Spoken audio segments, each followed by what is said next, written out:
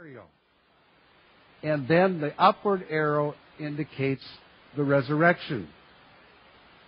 Then after he rose, the book of Acts tells, he was seen of men for 40 days. During that 40 days, he appeared a number of times.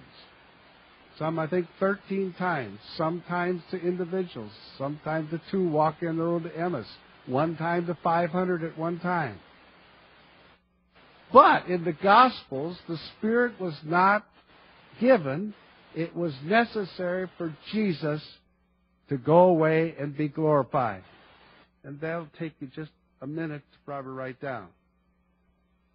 Spirit not given.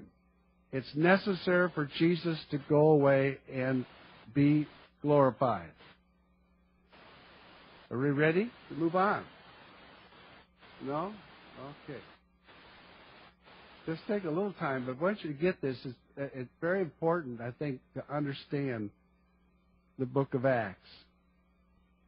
So then I draw an upward arrow, and that upward arrow, the first little arrow between the 3 and the 40, that's the resurrection. What do you suppose the next upward arrow? That's the ascension, where Jesus rose. And that's recorded both in Luke and in the first chapter of Acts. He ascended into heaven.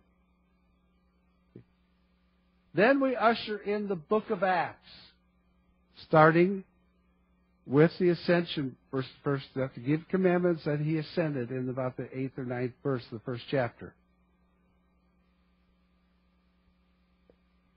They waited after the ascension in the upper room some 7 days. Some people say 10 days. I'm not going to argue about it, but 7 days. Somewhere there's 50 days, because Pentecost means 50. Okay. And the downward arrow indicates what?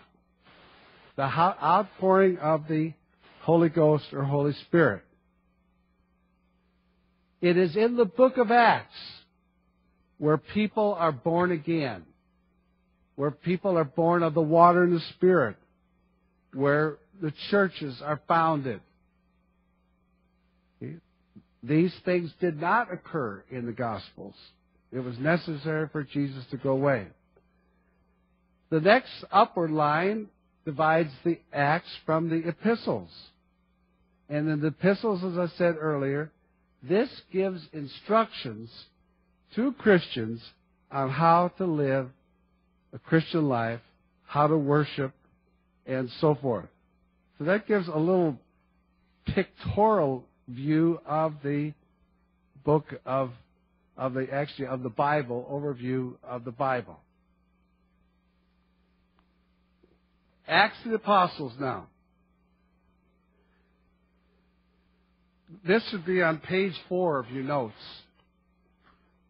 The Acts of the Apostles is what our Bible calls it. In reality, it is the acts of the risen Christ through the Holy Ghost working in the church. Now the church, as we will see, Jesus intended for the church to be mission-minded. Jesus, it's recorded in Matthew, go and teach all nations. In Mark, preach the gospel to every creature. Go into all the world. Preach the gospel to every creature. In Luke, that repentance and remission of sins should be preached in all nations. Jesus intended the church to be missions-minded. In Acts, we will talk about this. You shall receive power after that the Holy Ghost has come upon you. And you shall be witnesses to me in Jerusalem, Judea, Samaria, the uttermost parts of the earth. But the church at first wasn't very mission-minded. The first about 5 chapters that seems to be contained in Jerusalem. So what it took for the gospel to be fulfilled was persecution.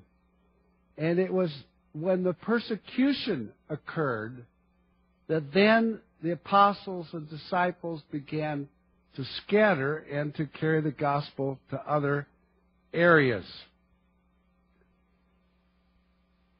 It is interesting that Saul of Tarsus was instrumental in spreading the gospel both before and after his conversion.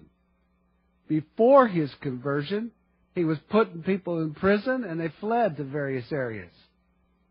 After the conversion, he was carrying the gospel himself. Now, the theme of the book of Acts. The theme is the spread of the gospel.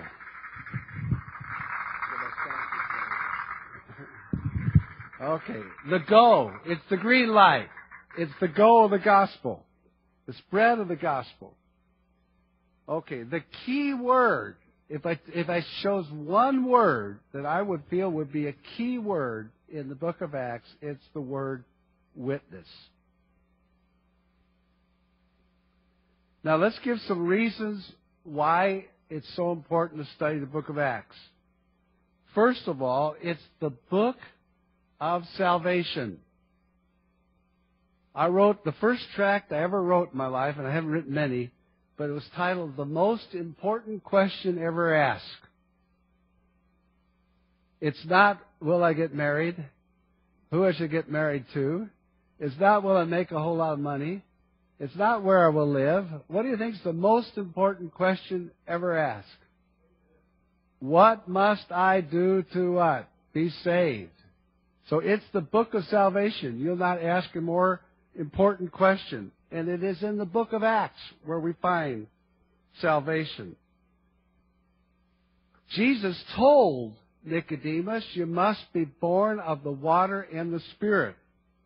Now we find examples of the water and Spirit baptism in book of Acts.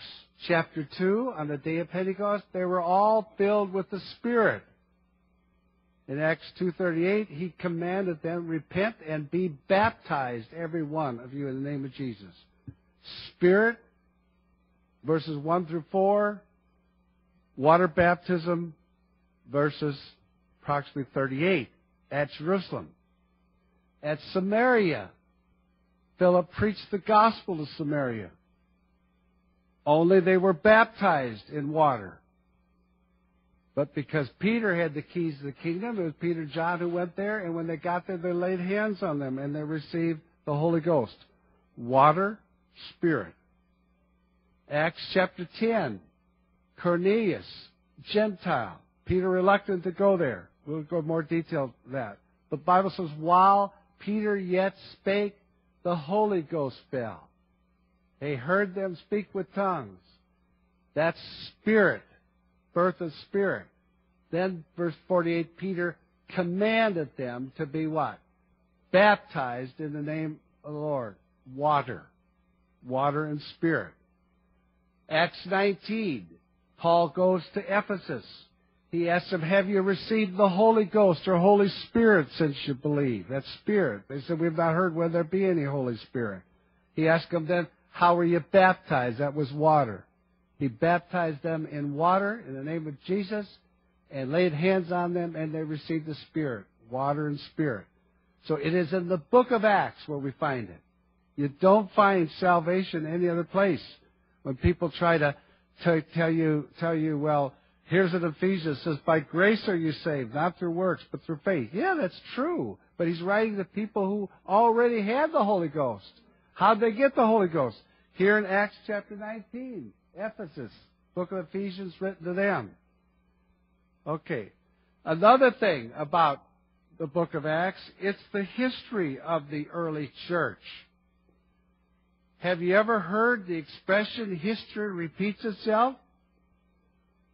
Especially in a negative sense. The reason history repeats itself, especially in a negative sense, is we don't learn well from history. That's the truth. Some of the same mistakes they're making in Bible days we're making today. We don't know history very well. Okay? So it's the history of the first church. It helps to understand the Pauline epistles. Because most every epistle practically, except the general epistles, was, well, I'll say about how many?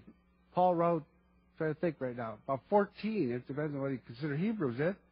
But for example, the book of Galatians. Paul went to Galatia in the 16th chapter of Acts. He wrote to the church of Philippi, which he founded also at the 16th chapter of Acts. He wrote to the church at First of Thessalonica, the epistles 1st and 2nd Thessalonians, that Paul went to in the 17th chapter of Acts.